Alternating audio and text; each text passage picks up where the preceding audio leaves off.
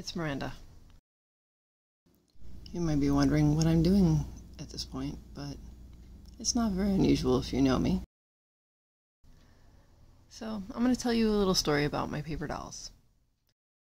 So, I used to make paper dolls in the early 90s, and my sister and my cousins would draw a few outfits for them with me and everything, but I really enjoyed making paper dolls. So when I finally discovered Photoshop, when I got a computer and everything, I played around with making a paper doll in Photoshop with layers and everything, and this is what she looked like.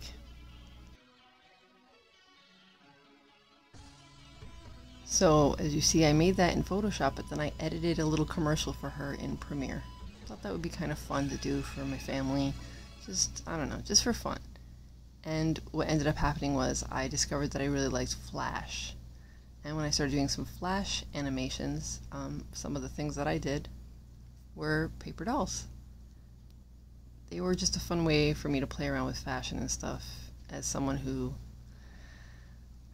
lately doesn't really like to change my own clothes. I still like designing things and stuff. So I thought a fun way to do that would be to make a new paper doll.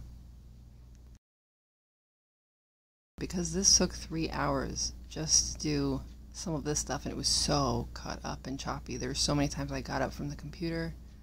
After a while I stopped talking as much, as you can see. I'm just kind of staring at the camera more than anything, because I realized I wasn't going to be able to really put the commentary. But I still can't seem to help myself from rambling though. This is just me outlining her in vector form because I just don't trust my lines when I'm using a mouse, so I figured it's just easier to take forever to adjust vector lines. Another reason why it took 3 hours.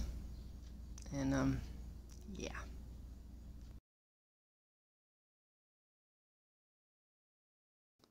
I'm pretty proud of the way she turned out, because honestly I was trying to make her have a cartoonish but realistic body. Cartoonish, I just mean aesthetically. That's just the way I draw. And I'm sorry that there isn't a lot of in-between stuff, but again, this took 3 hours. I could not record everything. I'm going to try to record more clothing and stuff, though, in the future.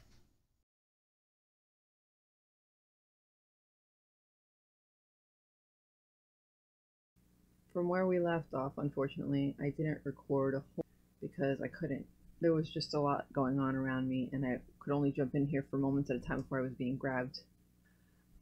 So I just kind of did this in between whenever I could.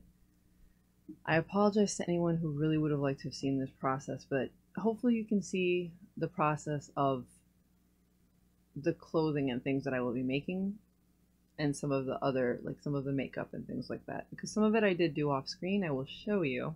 I will make some of it on screen when I'm able to. Hopefully very soon. I'm pretty proud that she's cartoonish, but she's also, to me, she's correct.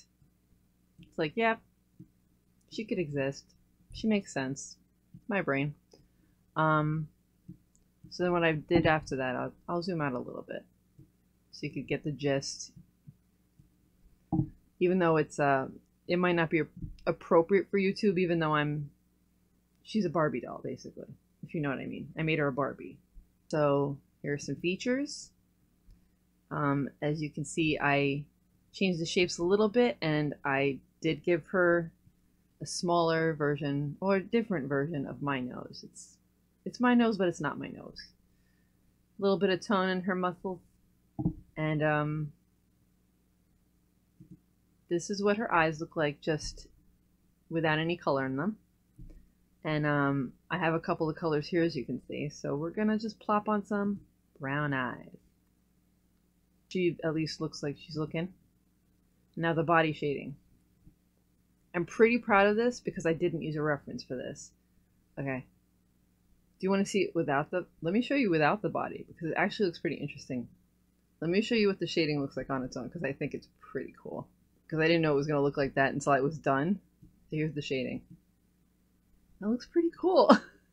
When I took the vector stuff off, I was like, oh, that looks kind of cool. I like it.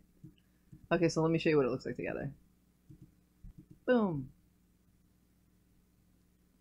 So there's a background so she can be transparent, which is very helpful. I've zoomed in so there isn't a problem with the non-boobs, just in case. And now what we can do is we can put on some makeup. We can do some red, some golds, some dark grunge, and some sprayed colors, some fun little. So for now, we're just going to leave her lips like this because it matches everything right now. We're going to put on some blush. I put New Technique because on the nose and stuff, quite like this, like an Anna Lee doll, is just, it's something I've only seen within the last few years, but maybe I just missed something. I'm late to the party all the time. Okay, and then we have some highlighter, and we have some freckles. Now this is some strong highlighter. If you don't like how much it is, you could always lessen it with the opacity. Isn't that great? That's the best part of this. You're just like, oh, this blush is too strong. There you go. Highlighter too strong? Perfect. Just lessen it.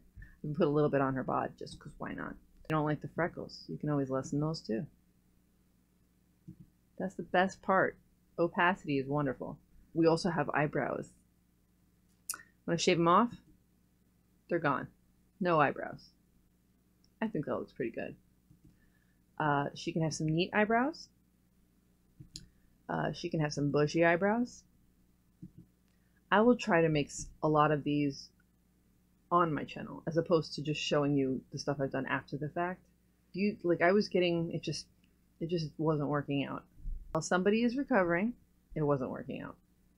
But now let me show you some eyeshadows with her default brows.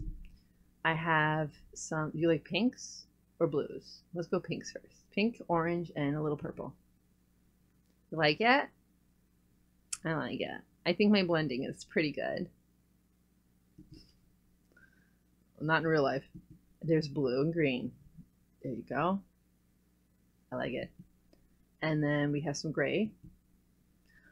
The really cool part about this is, again, with the opacity, you can just change it if you want it less. You got the pink, orange, purple. You're like, oh, that's a little too bright. What? If you don't think that looks cool, I think that looks pretty freaking cool. Look at that difference. Ooh. We gotta put some winged eyeliner on it. Come on, that looks good. Give her fluffy lashes. You know what? I gotta take the grays off just so you can see these better. And this. Fluffy lashes. Or just long, like mascara. We're gonna do this. Because why not? And then the last thing I have to show, I did a couple of hairstyles. She's gonna have a buzz cut. I gotta fix it a little bit, but this is the first buzz cut. I'm turning this into something. I'm thinking a ponytail with the way her hair is. It looks like it's tied up. Or a bun, maybe. I just haven't finished. This one I'll try to do for the channel so you can see. Like, I'll do some stuff like this. And finally make some clothes. Made a little brown bob, which I think it's okay. This one's my favorite right now. I think she looks cute. Okay, let's see what her lips can look like. She needs clothes too, but I don't have any yet. So, what do you want? Red? Ooh. Gold? Dark grunge? Not with this. It could almost work, but I don't like it. How about we do this and we add that? I like it. What do you think? There. It's like I did my makeup on there. I did my get ready with me. She doesn't look anything like me. She has features like me in some capacity, but doesn't look anything like me. Well, that's it for today. I just wanted to introduce what I was doing because this video could have been 4 hours long with all the footage I had, but it would have been the choppiest, most awful commentary footage, so I just sped right through it instead. And I hope you enjoyed that. Bye.